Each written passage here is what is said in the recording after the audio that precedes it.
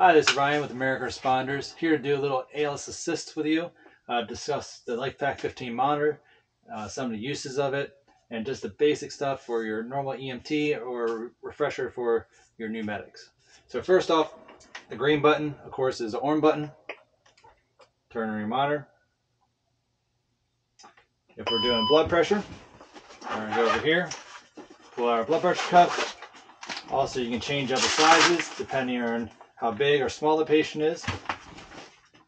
So this is your blood pressure cuff, adult size.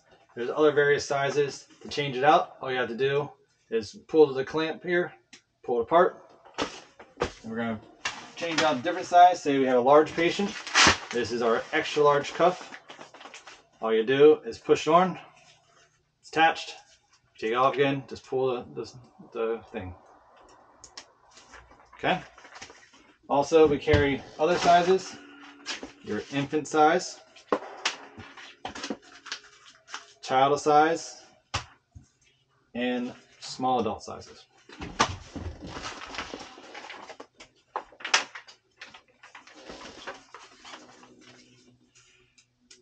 So put on like a normal blood pressure cuff. Nothing abnormal there. Mark out, try to make it up with the artery. We have an artery line on here. You want to match it up, ideally. So once your blood pressure cuff is on, all you gotta do is push the NIBP button over here, and that'll start your blood pressure. So cool things about the blood pressure cuff, it is automatic. You might have your elderly patients complain about how much it hurts. Depending on how high their blood pressure is, it will cause more pressure and more pain depending. So be cognizant of that. Cool thing on here, it also tells you their MAP. We won't go into that too much today. Just know as long as their MAP is above 65, you're good. That means they're perfusing enough. Their organs can perfuse. If it's below 65, it means they're not perfusing. So let's see what my blood pressure is and see what my MAP is. So my blood pressure is 130/85 and my MAP is 104. So as long as it's above 65, you're golden. Also, it's going to change. It will take another blood pressure in every 5 minutes. So we can change that. If you turn your little clicker here knob and click the button, and it can change your time settings. So critical patient should be every 5 minutes for vitals. If it's a non-critical patient, every 15. So all you do, click, turn to whatever setting you want. And if you have someone that already has low blood pressure and you don't want it to go up with initial pressure too high, you can change that too. That way it doesn't hurt their arm so much. Clear that, hit the home button. So now I did blood pressure. Now we'll talk about pulse ox. So our pulse ox is this thing right here. This will be our oxygen reading, our SpO2. Plug it in up here. All it is a push.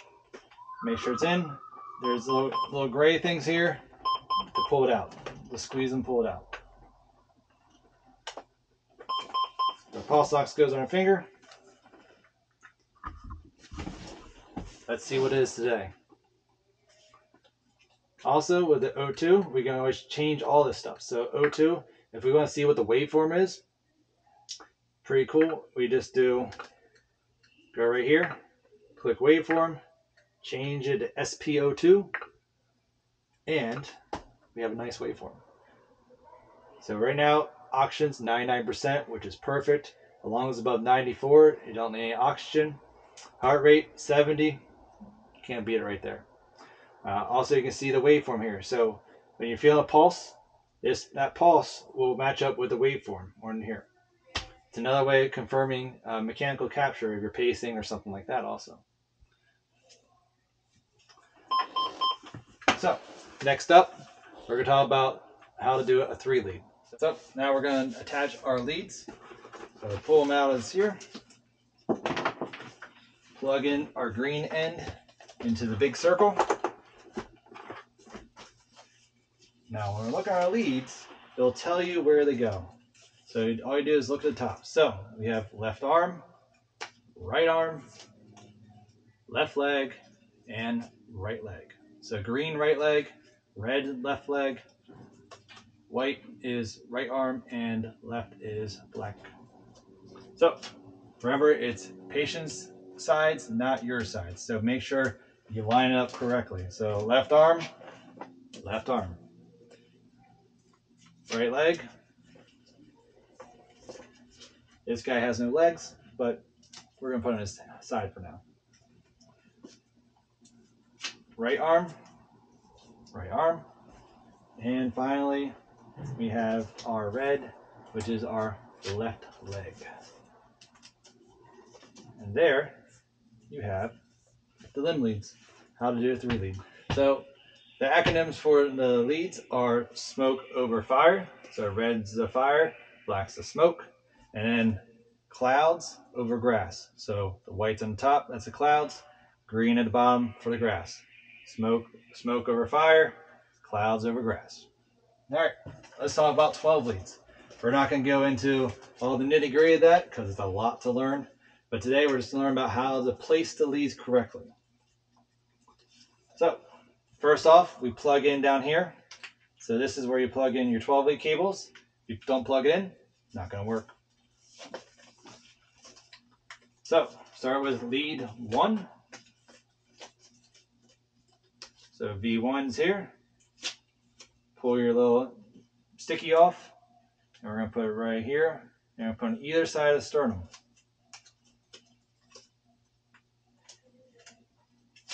Lead 2 goes on the opposite side of the sternum. And now we're just going to keep continuing around. So lead 3 goes right down here. Lead 4 goes beside that, and always easy to remember it. Sorry. An easy way to remember lead 4 is always goes underneath the nipple. If it's a female, it makes it more difficult, but do your best to line it up. So lead 4, underneath the nipple. 5 goes beside 4, and that goes between the armpit and the nipple. And 6 goes underneath the armpit. So it makes a nice circle around it. So we have our leads placed around the chest.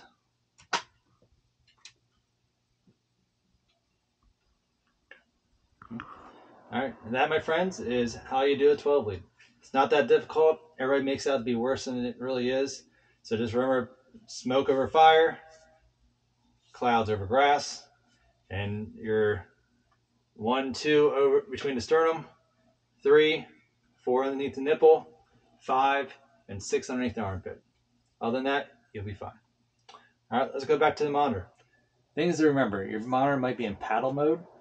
So go up here and click to change the lead setting. So normally, most monitors are in paddle mode just in case it's an arrest right off the bat. You might have to come in here, click on paddles, go down to lead 2. And that way you can see what's actually the waveform on the monitor is. If you don't do that, you're not going to see the waveforms. Next, let's talk about how to print your vital signs. So there's a button over here called Code Summary. So we can hit that once, and now it'll print out our vital signs and everything else. So after you see the vitals, hit the Code Summary button one more time, and it'll stop it. And then to pull it off, always got an angle to pull it off. Never go straight down, it ain't gonna work. Side, angle, pull. Just like that. Nice, easy cut. All right, now how would you change the paper in this thing? Well, it's actually really simple. All you do is pull this little thing right here, open up the monitor, take out our old paper or old roll, put the new one back in, pull it out just a little bit, close it, and you're good to go. Pretty simple. Now some of you might want to learn how to change out the battery in this thing. Always a good thing to do, and it's a great thing to do for your partner. Make sure the batteries are charged up. So up at the top here, it shows you how full the batteries are. So the green over here, 1 is at 3, 2 is at 4. But we're going to say one of them is dead. If it goes down to red, it's dead, of course. Turn the monitor around here. Open up the back. And down here you have your monitor batteries. So just pull one out, like so. And all you have to do is pull the little thing here. And we want to check the batteries. Push the gray button to check it. And then we're going to put it back in. Just put it in an angle. Pop it in. Done. Alright, now that it's done, we're going to talk about how to transmit this to the hospital. A lot of places like you to put the information in. To put the information about the patient, we go into options. We go into patient. And then you can start to put the last name, first name, how old the patient is, and what sex they are. And it does make a difference with the age and the sex. It will use different information to put a diagnostic in. Push home button to clear it. Once you have the information in, we're going to transmit. And then go to reports. We're going to send whatever 12 lead. It's not on here right now. We'll send whatever 12 lead to the hospital. Click 12 lead. And then pick your site. So click where hospital you're going to. Hit send. Done. So that'll help your paramedic out. Send it off to the hospital for you. Home to come back.